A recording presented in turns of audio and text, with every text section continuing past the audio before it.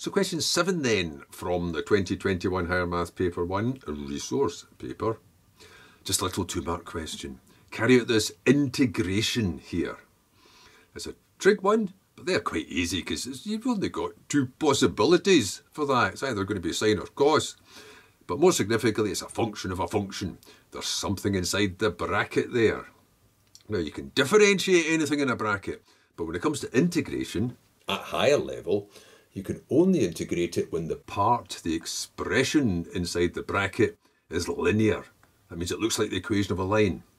It's only got an x in it, not an x squared or a square root or anything like that. And then the process is more or less the same.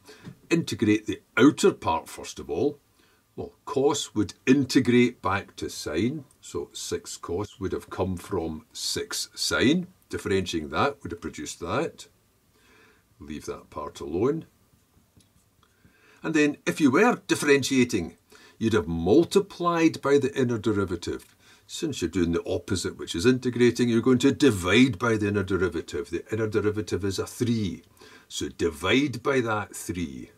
Because you notice there's no factor of 3 up here. So divide by that 3 and don't forget to add on a constant.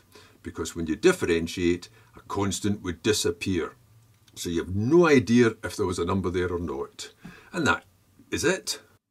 And the handy thing about an integration is you can always check your answer. You can check your answer by differentiating it. So I suppose I could finish that off first of all. The marks stopped at that point. You weren't required to, but I don't know why. Finish it off by saying, well, 3 into 6 is going to be 2. So that's really 2 sine 3x plus pi upon 4 plus c. I would have gone to that.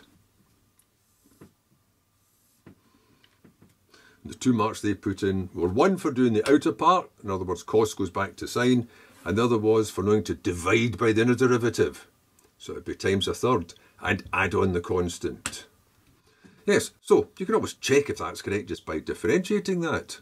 If you were to differentiate that, well, the sine would go back to a cos. Yep, the 2 would stay as a 2. But then you would multiply by the inner derivative, and the 3 times that 2 would give you that 6.